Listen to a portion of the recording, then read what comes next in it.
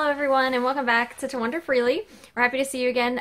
We actually have an operation going on today in Aunt Gladdy. So since we have winterized Aunt Gladdy, we took all the food out, we cleaned the entire inside, but she's sitting in the woods, so we kind of figured we would have a problem, so we kept coming back and checking, and finally Chris has found some evidence of mice. So our first step for dealing with this problem is getting the area completely clean and getting those smells out of here. So we're going to be using some vinegar, and we're also going to be using a shop vac, and we are going to completely clean the area.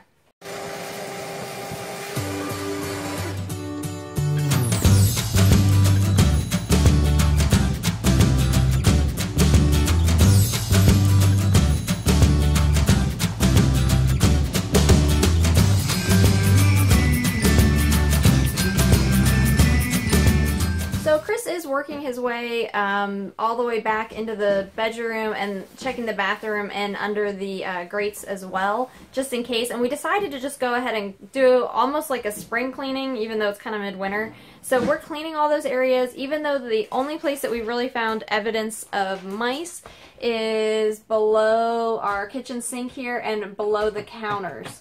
So that's really the only place we've seen it, so we're really grateful for that. And, oh, Chris said that nightstands, I found another one of these guys. Oh, acorns. Random acorns in the bedroom. So it's a good thing that we're checking everywhere and cleaning everywhere. Everywhere. So, continuing. Alright, so step 1 is complete. We got everything vacuumed out and cleaned up. Now we're on to step 2, which is to fill up as many of those cracks and voids as we can. I'm going to start with the spray foam and get some of the larger cracks, mainly where water lines and such are going down through the floor, so we're going to fill those in first.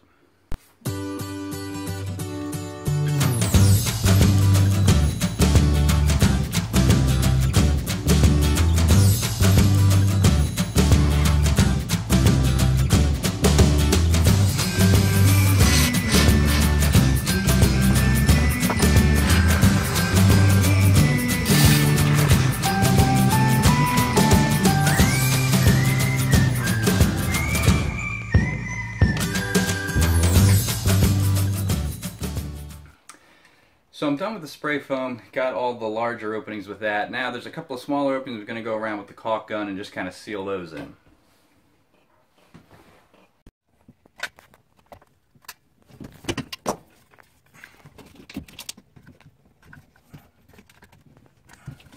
And as a final step, we want to leave our deterrent to try to keep the mice from coming in the first place. So we opted, you know, that we are into natural living, and we want to make sure that we put something in here that's going to deter mice but is also not toxic to us. So we actually decided to go with a mixture of water and essential oils, and then also you take that and you put it into diatomaceous earth.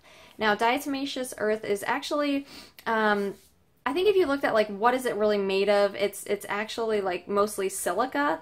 It's tiny little things like diatoms long time ago that are fossilized, and now they dig up that ground and they make it into a powder. So it's basically like mostly silica in composition. I actually have some because I used it for other things. I used it for my chickens a lot when we had our chickens, and also, even for myself, I use it as a cleanse. I did a drink that was, you mix diatomaceous earth and bentonite clay with water, and you drink that every morning as part of a, like, intestinal tract cleanse.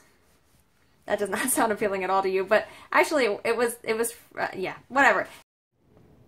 That's it for today's video. As always, thanks so much for watching, and if you have any experience deterring mice, let us know in the comments so that we can all learn from each other and keep these mice out of our rigs. So we wish you the best, and we'll see you next time.